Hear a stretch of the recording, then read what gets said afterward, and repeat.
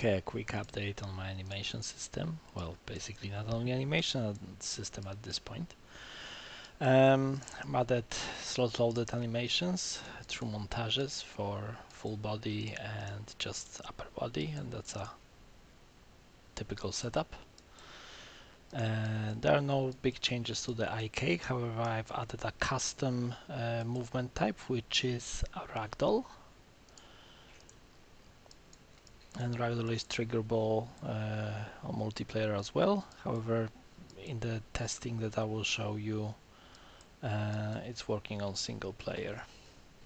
I made some small improvements here and there, updated the sound component so it actually works a lot better on multiple characters with concurrency, and made an playable example character and also a playable example of a weapon.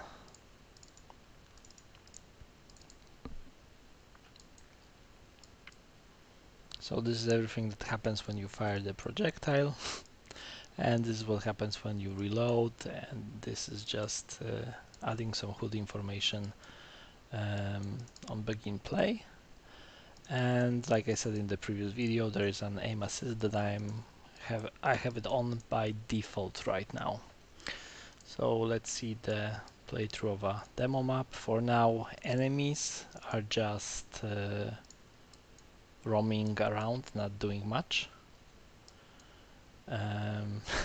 So every 4 seconds they're picking a new location in radius of 500, and they're doing, thanks to a plugin, spline-based move tool, which is a very nice fluent way of moving the character.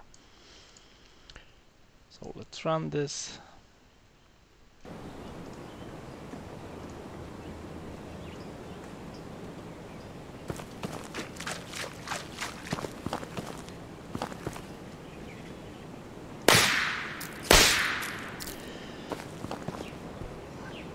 The character actually improves his aim as long as you're holding aim button, and there is a different shooting animation based on how well you are aiming. So if I'm shooting really fast, the entire character will be affected by the force, but if you aim carefully, only your hands will move.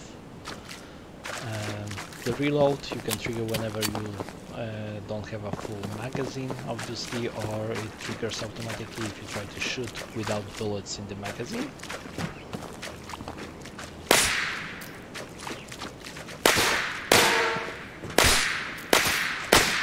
I'm terrible at this.